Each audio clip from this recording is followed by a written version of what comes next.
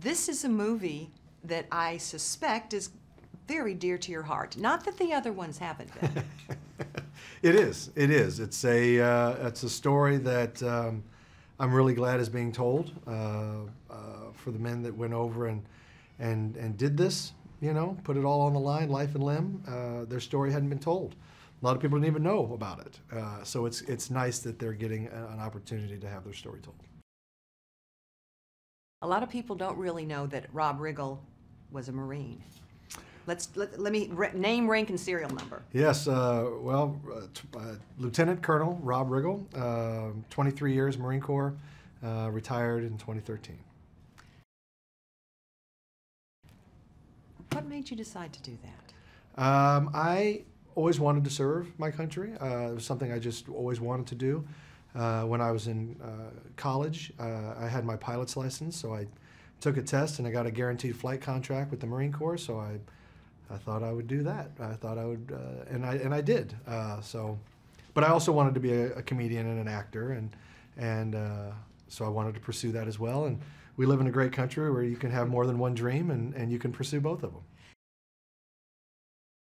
Did you find yourself being the funniest one on the base? In the right situation, yes. I was an officer. I never wanted to be a goofball in front of my Marines, because that's probably not the best thing to do. In 12 Strong, you play your boss. That's right. In real life. That's right. Now, when I got over to Afghanistan, I served under Lieutenant Colonel Max Bowers, who was my direct commanding officer. I did civil affairs and public affairs work for him as part of his command element. And now I play Lieutenant Colonel Max Bowers in the movie. Did you talk to him about your role? Not at all. I haven't talked to the man since Afghanistan. So I hope he likes it, and I hope I get a chance to see him. Hopefully he'll be at the premiere. Were you familiar with the 12 soldiers, with the 12, the horse soldiers, the 12 Strong? Yes, when I was in Afghanistan, our paths had crossed because I got there in November, which is shortly after they did their mission, and we were in Mazar-i-Sharif. We were on the outskirts of Mazar-i-Sharif in this abandoned Turkish high school, and so there was paths crossing in the hallway. So when you got this script, yeah, what went through your head? I actually saw the script a couple years ago, and I remember reading it thinking, oh, this is so great. I know some of the names in here, and I serve with these guys, and I'm so glad this story's being told, and I love the book. So I was really happy. I was just happy that the story was getting told. But then it kind of went away, which often happens in Hollywood. Projects come and go, they get hot, they get cold, and so it went away, and I thought, well, I guess it's not going to happen. And then I got a call saying, hey, they're going to do it, and they want you to play Colonel Bowers.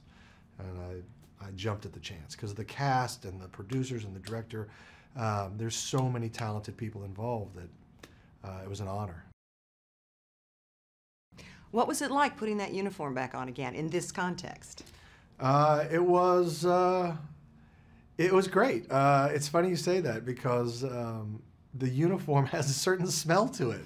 It's weird. You put that stuff back on, and the feeling of the fabric and the smell and all of it, it does kind of snap you back into a mindset.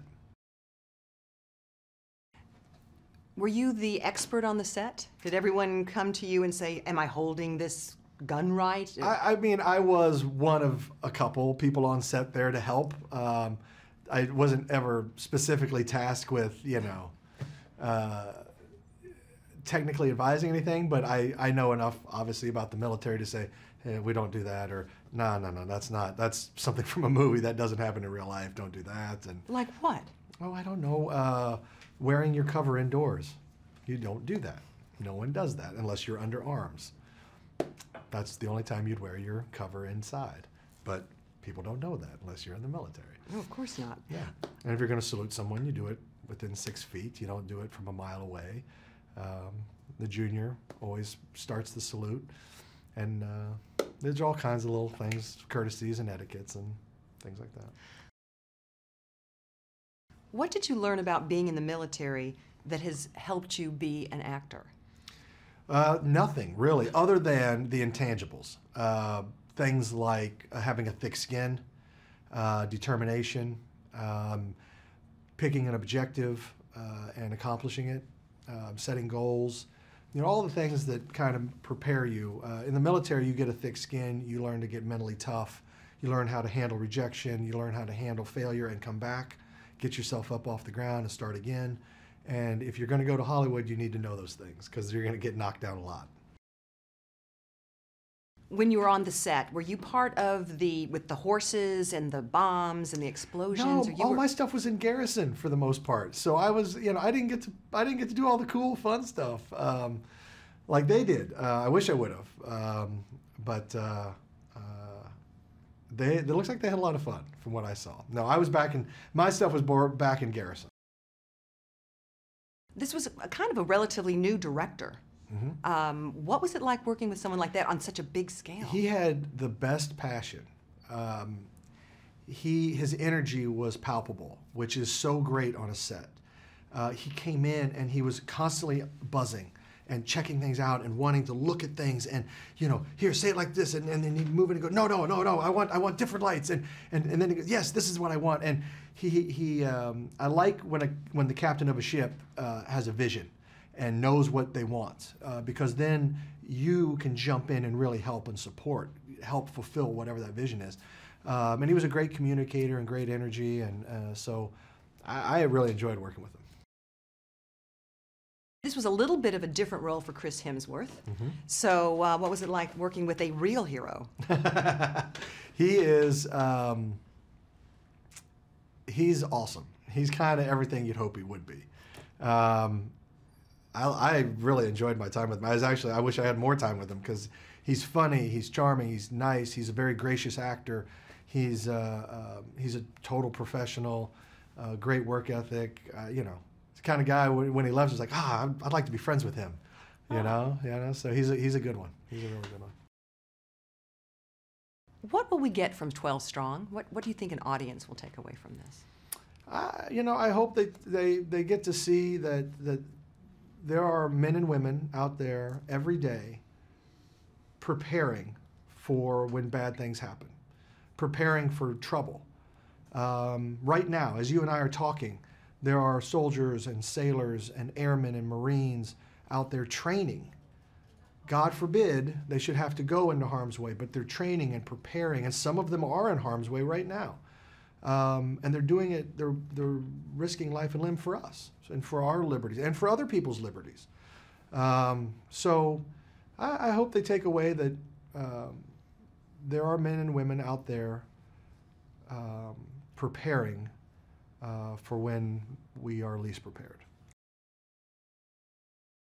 This movie made me feel strong and yet small because they are the real heroes. They're doing this. Mm-hmm. This is their job. Mm-hmm. Yes, and they are dedicated professionals, and they take what they do very seriously, and and thank God they do, because when tragedies happen like 9/11, it's nice to know that we have men and women that are ready to go, that does it doesn't just happen. They have to train for years and years and years, and maybe they never go forward, and God willing, they don't have to. But if they do, they're ready.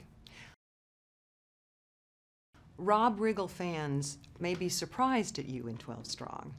Well, look, my bread and butter's always been comedy. I'm a comedic actor, I'm a comedian, and that's what I enjoy and that's what I love. But I've studied acting extensively, so I can do things. I just haven't been given many opportunities. But now I'm starting to get some, and this was a straight role, more of a straight role, and I really enjoyed playing it. I have a drama coming out in March that's more of a really heavy drama. So yeah, you might get to see some new things from me this year. Michael Pena got the funny lines, I think. He always gets the funny lines. Even he can turn anything funny. He's a great guy. He's a good one.